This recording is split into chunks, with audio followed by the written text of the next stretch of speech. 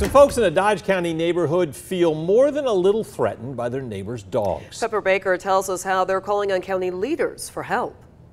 You turn around on these dogs, then that's when they're creeping up on you and ready to attack. Vicky and Teresa Parker say they live in fear every day when they walk outside of their house because of their neighbors' dogs, and even more for their kids when they take them to the school bus. We have to meet the bus down there to get the kids to make sure they get home safe.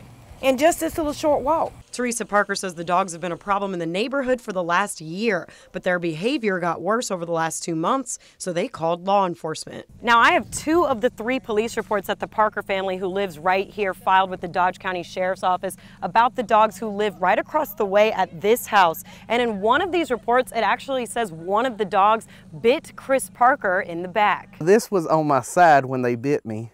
This was a good piece that they got. His father, Ronnie Parker, says they've tried talking to their neighbors. Nobody won't answer the door, they won't talk to you. Now he's calling on county leaders to step in and help. Well, anytime a dog bites somebody, they need to come out. We need to have an ordinance where they can come out and get the dog. Because anytime a dog bites somebody, he's already a suspicious dog to me.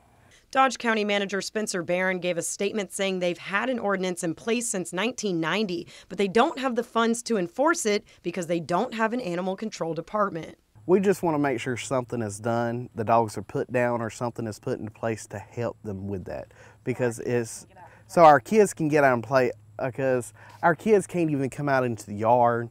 In Dodge County, Pepper Baker, 13 WMAZ News. Now, Barron says they're going to talk about ways to make the ordinance stricter at the commission meeting tonight.